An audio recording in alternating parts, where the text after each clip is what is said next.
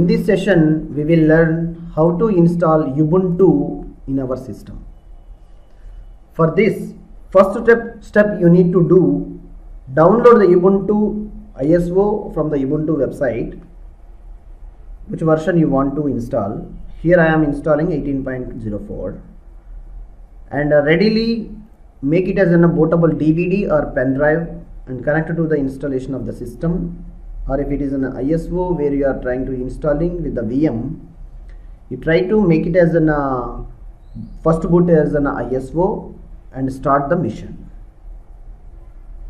It will initiate once you have started the mission, whether it may be bare metal or source media installation, it will start with the process with the screen what we have observing right now.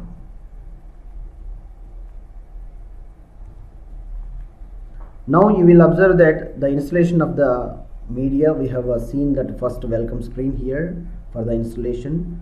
For installation you need to choose a language for the installation. I am choosing English and hit enter.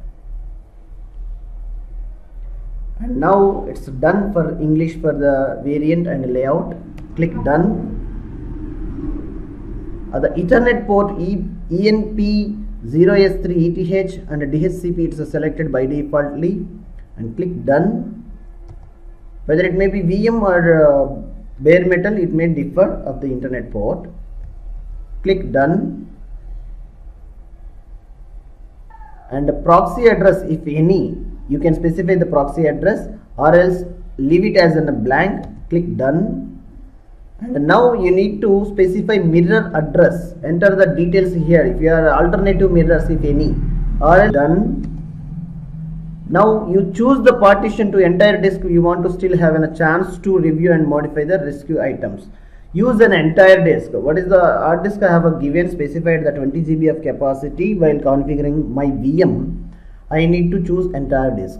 And if any, you want to use an LVM partition of the disk, choose the second option. Or you are in the master of the partitioning, how to do the partitions, choose the manual.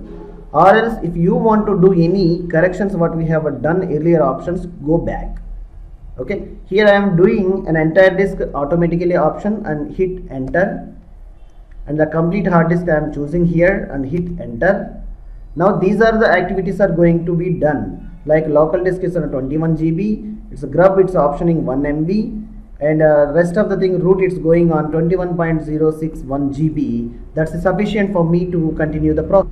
Hit done to continue the next step, and here it's asking you to confirm the descriptive action. Select continue below to begin the installation process. It will be start the installation process from here. If any data is there it's available in your existing hard disk what you have given a installation media, it will be remains erased completely and it will be formatted. For the confirmation it's asking, are you sure? If you want to continue, click continue, or else you click no and do your appropriate actions.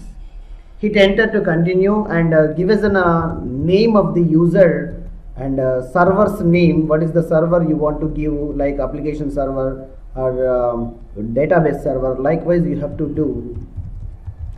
And or else organization name you can specify over here, and choose the enter the username and password. I have given admin as a username, and it says that there is a reserved name of admin it's saying, and admin1 I am giving here. Alright, once if it is done, and choose the password as you are wish to maintain a user login, and hit done to continue. Install OpenSSH. By defaultly you require to connect from some other using terminal or putty activities. You need to install the OpenSSH by defaultly while installation. Hit done. And now these are the packages. It's saying that while installation these are the, if any package is selected, while the installation it will go to install in your system. Now here I am selecting PostgreSQL 10, that latest version which is available to install with this system. And if you wish, you can either select the installation of the package, or later also you can install the packages at any time. For the fast of the installation purpose, I am removing the package. by selecting and click the space to select the installation package which one you want to install. Click done and continue the process to installation. If you want a full log, it will be shows, and once if you have done the installation, and it will be start the installation process. Now see here, preparing for the installation and running the installation steps, configuring network, and acquiring and extracting the image from the media what we have given the repository of ISO. If you want to see, click view full log, or else wait for a few minutes, depends upon your system performance, it will be complete the process of installation.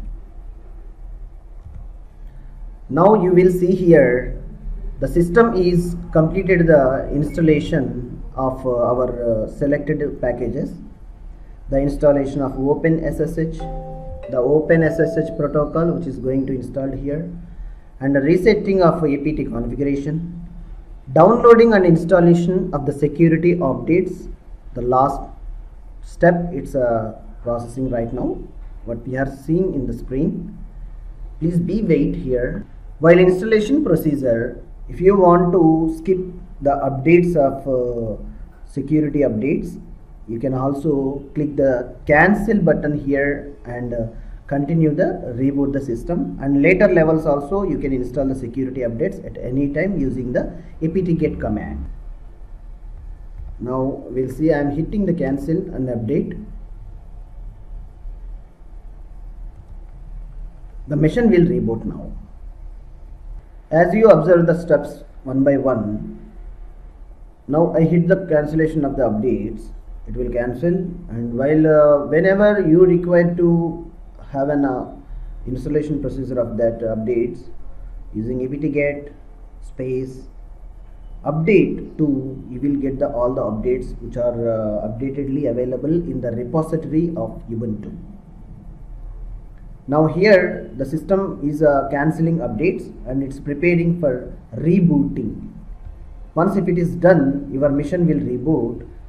Whenever the system is initiated the reboot, you need to, if you are installing from CD DVD, you need to remove the CD or DVD, or using connected pen drive or pen drive stick, any external media source, you need to disconnect that media and make it as a first boot device as from hard drive, and start the system to welcome screen, the first booting initiation from your Ubuntu system.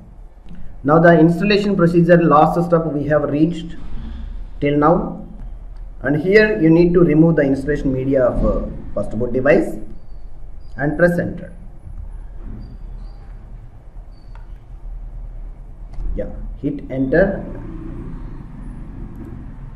Now this is the VM. I am stopping here.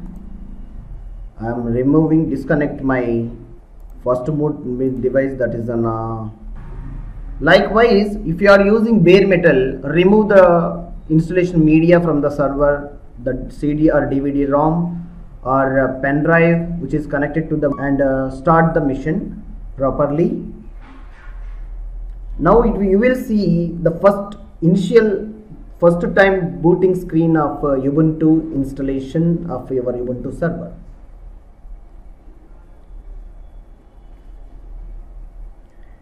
See, booting levels are completed. Now start and mounting the points of the database and initiating the target levels, and listening and killing if any unwanted services of initial processes. And see now cloud init job, it's in a pre-networking, it's verifying the IP addresses and all. Step by step all will be displayed. You find out one by one.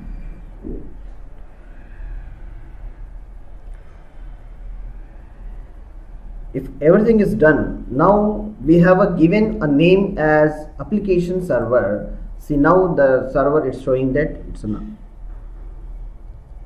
right. Mounting the unit for core and revision for the number, it's saying,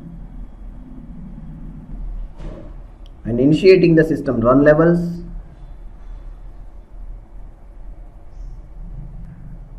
And while installation, we have chosen Open SSH protocol. That software also, it is also completed, and initiating the public and private keys over there, that host mission keys. And now it will be reached the target level of initiating of the screen. It's initiating. The first time screen, it will be once all the processes are completed. It may differ, and the differences of the performance of accurately come based on your system configuration, like RAM and memory process. Based on this, it will give you a more performance and give you an output appropriately.